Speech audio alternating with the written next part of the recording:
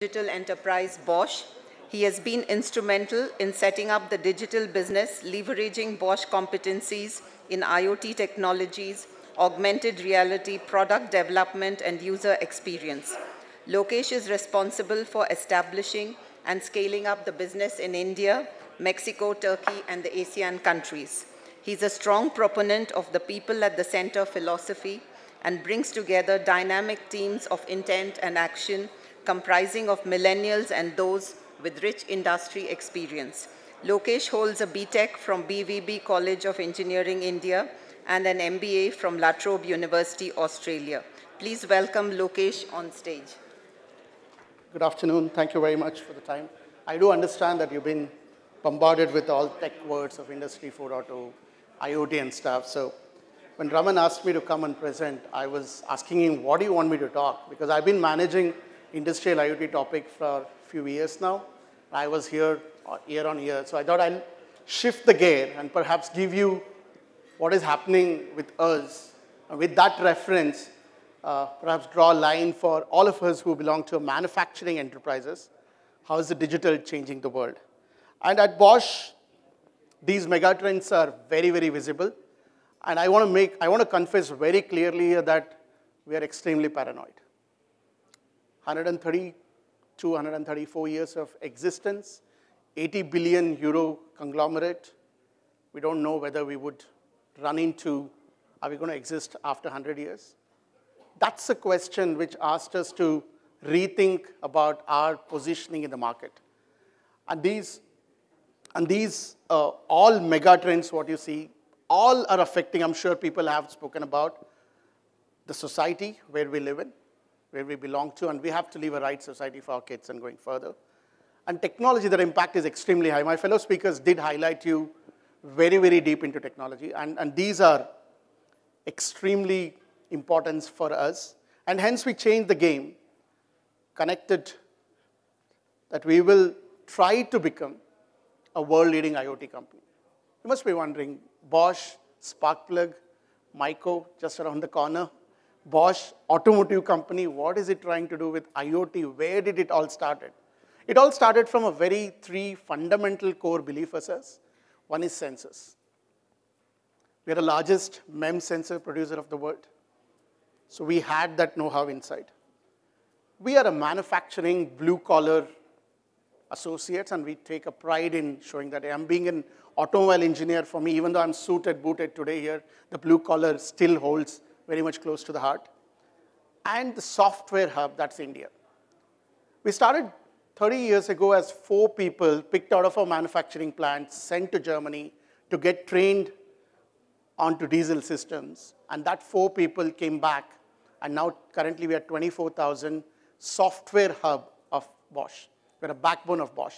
So these 3 sensors, software, and the domain made us really believe that we can truly become an IoT company. The entire technology stack of sensors, assembly line, your MES layer, your analytics, your ERP Connect, and cloud, all the 6 technology stack, we can say that we perhaps have all of these know-how in-house at Bosch.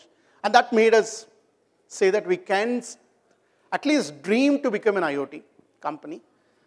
Have we already turned into it? Not yet. We started way back in 2012. Few of the goals we took on our own is by 2020, we want all our electronic products to be connected. And we are 80% done with that. And we wanted to play across core 3 domains. Bosch is not just into industrial like automotive, it's also into home appliances. Bosch Siemens home appliances, perhaps you're a happy customer with that.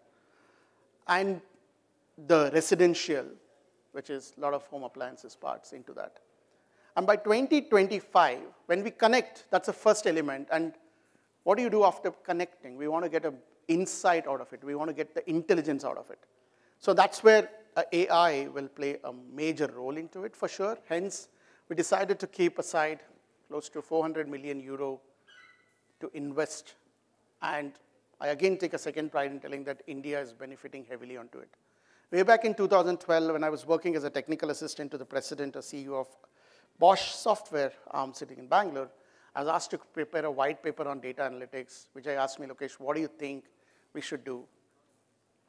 Fresh out of a mindset, we did a bunch of all of us being part of a management development program, created that white paper, resulted into 150 people organization, sitting in Bangalore, adding value, data analytics, leading into AI. Second center was in Palo Alto, third center in Germany. So started way back in Bangalore. So all this plays a key role in where we take. And as we speak, every day at Bosch, there is a connected products, which is sitting on our IoT suite.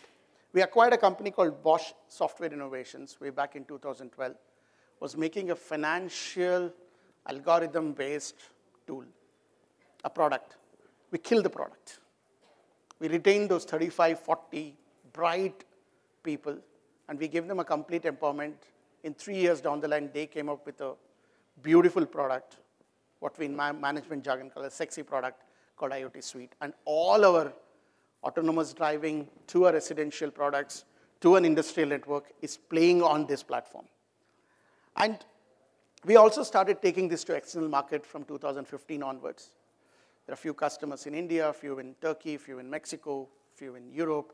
All that bundled together have close to 250 international IoT projects, Bosch and external, have been realized.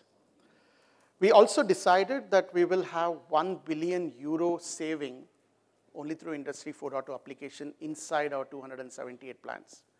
As on date, end of 2018, 800 million achieved.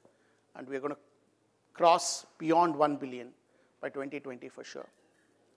And smart cities is one of the area where we decided to play there, not as the one who will go and bid the projects, but work as a technology player, agnostic, and allow the people to bid those projects and be a backbone of those. And this happens around the world. So while this is the case, what I want to showcase is a small glimpse of a video, which will perhaps give you how digital transformation is affecting Bosch. And we'll come back and summarize those things. The digital transformation affects all of us, whether in the private environment or at work. Also at Bosch, this change is a daily topic. But what does digital transformation mean?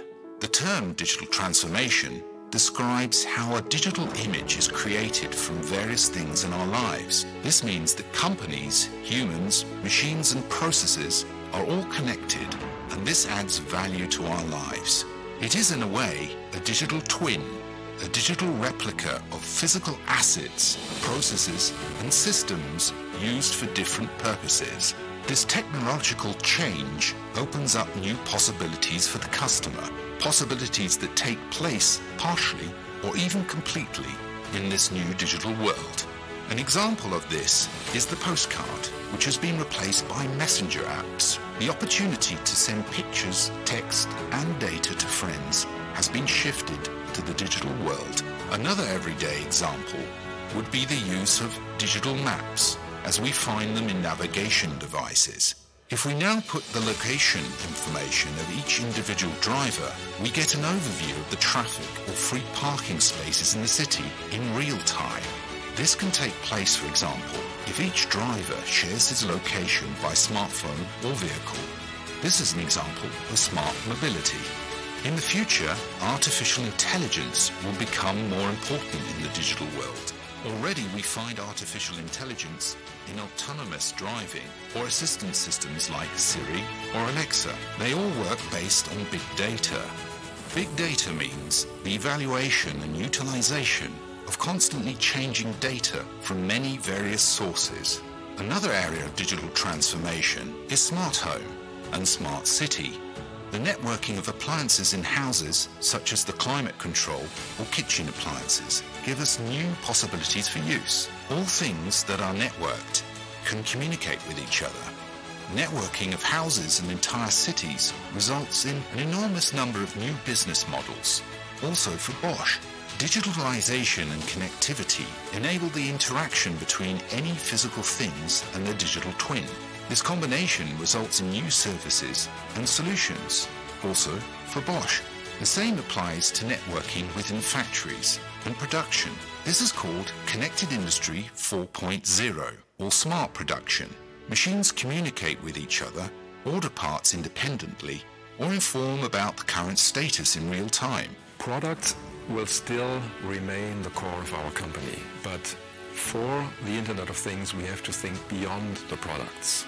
So, for example, software as a new product category, but also business model innovations as new categories, and of course, digitally based services. Digital transformation is speeding up the economy. For us as Bosch, this also means new challenges. To meet these challenges, it is important for us to be flexible and to have a readiness to learn. We as Bosch learn every day, and every employee will also face new challenges every day. The world connects, so do we. An open exchange within teams and across locations will make Bosch more successful through digital transformation. And this means we have to bring people from different functions together to build these new IoT-based solutions for Bosch. And I believe the fact that Bosch is active in so many domains, in so many areas, is a huge asset for our company. So if we manage to bring together people from these different functions, we will have really a big impact. I think we have to be curious to understand many of the new technologies that are evolving, to be able to assess them.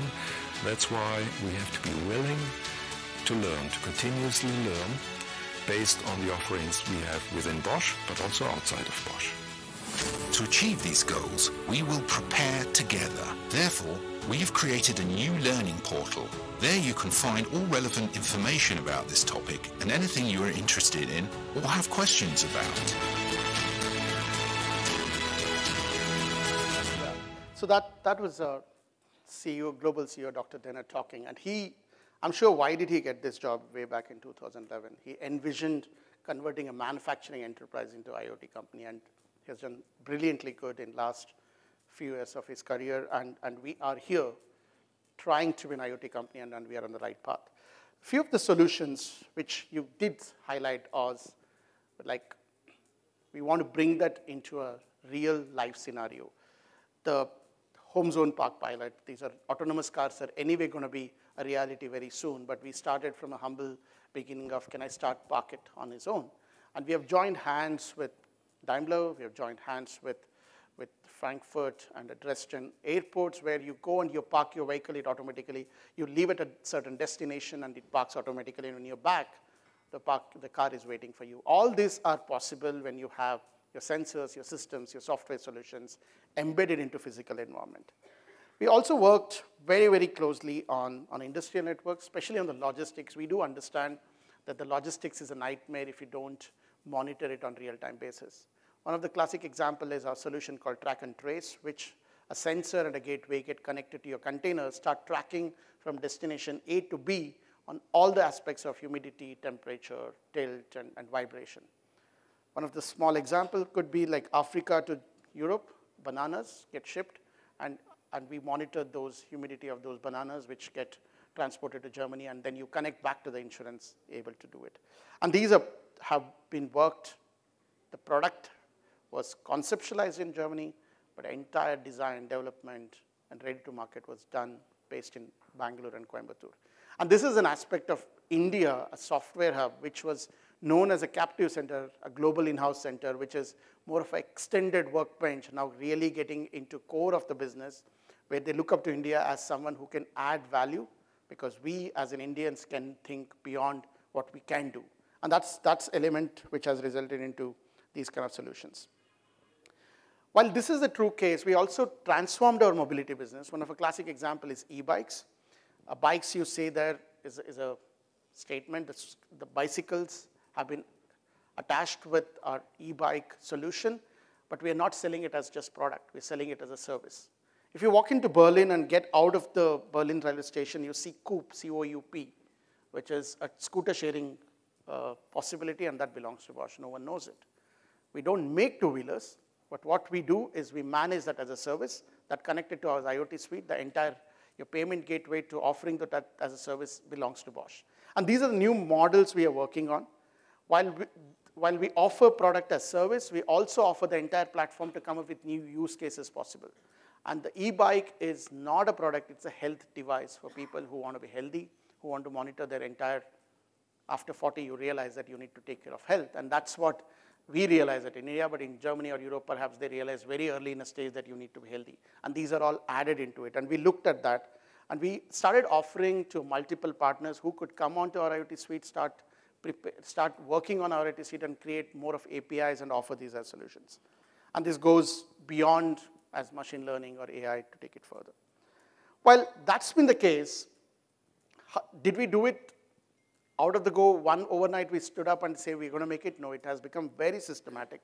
First is we enabled the company. As I mentioned, we acquired companies, and we acquired those companies and gave them complete empowerment. Didn't put them in a Bosch injection, say that, hey, you have to work in an environment. No, we created a small business unit like a startups, give them entire empowerment to work on the way they want. Only result was like it has to be a good product. We didn't ask for the revenue in the first instance. We didn't burn cash like all the new age technology, like Ubers or Olas of the world, but we did burn the cash in a systematic way. And all of that has started giving in one single possibility of all our electronic components should be connected. Then we started creating small business units, like BSH, even though Bosch Home Appliances was belonging to Siemens, we acquired that company and created a small business unit in that to say, Home Connect, drive it like a startup. We connected e-bikes, which you just see that it's part of our automotive electronics business division, but some small startup there. Smart agriculture, created in our software innovation as a software. While this has been a case, few of them has converted themselves into a bigger business unit. One of the classic examples is Bosch Connected Industry, which I belong to. I started as one person as a startup 3 years ago. When I came to ARC, Raman asked me to present how am I transforming this. That was very, very new. I had only 2 people. Now we have a business unit which span across all the 5 units and adding revenue to the top line at the same time saving bottom line. And that has become business unit. Similarly, connected mobility solutions, a new age mobility solutions, the Coupe I spoke about, e-bikes, these are all forming as a different business unit. And residential IoT is one more. So all this, using a cross-dimensional ecosystem, we are able to slowly started transforming our company and turning into a big IoT player. While we do it, I summarized telling that why we were able to do it. The most important was a value-driven approach. We are a manufacturing company. We continue to be a manufacturing company. We continue to add value, but it's just that it's all bundled as a vision to become an IoT company. And that's where, when we get into plants, we do a detailed value stream analysis, then say what are the possibility to digitize those possibility of Industry 4.0 application there. Not just jump into there, say that, hey, I have a product, let's plug it in and get a KPI drawn and just start looking at a data possibility. We don't do that. There has to be meaning. For me, internally, it's difficult to get an approval because the ROI has to be less than 2 years. Externally, I can still have a conversation with CEO. With Bosch card, I can get a conversation easily with CXOs. But internally, it's more difficult because you always look at like what are you bringing on table. And hence, we are more towards a value-driven approach. And we also work on a lot of innovation. 8% of our overall revenue is always kept aside. 8 to 10% is kept aside for innovation. These are not necessarily being funded by our customer. These are our own in-house, away from our revenue. And most importantly, practitioner, whatever we develop, we invest, install, check, fail, keep it completely ready, then we go to market. Hence, perhaps we are a little delay to bringing onto a market, but when we come in with a value that it's invented for life, it's for the lifetime. It's all under one roof. And we call it as simply connected. We were invented for life. Going further, that remains our main vision statement, but we want to be simply connected. When you simply get connected, a lot of possibilities do exist. Trust that was useful. Thank you very much. I did save some. Thank you. Thank you very much. Appreciate that.